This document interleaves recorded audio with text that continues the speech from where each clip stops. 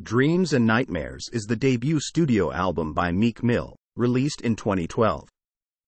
It was a commercial success and peaked at number 2 on the Billboard 200 chart. The album includes popular singles, such as Amen, feat. Drake, Burn, feat. Big Sean, and My Bach Curtains, feat. Rick Ross, John Legend and Nas.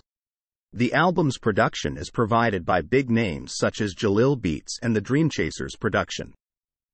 Dreams and Nightmares focuses on the life of Meek Mill, with tracks such as In God We Trust, Tony Story, and Dreams and Nightmares, Intro, painting a vivid portrait of his life. It features gritty, hard-hitting beats as well as emotional and topical lyrical content, which makes it a truly complete album. Overall, Dreams and Nightmares is an enjoyable listen, and will stay relevant for generations to come.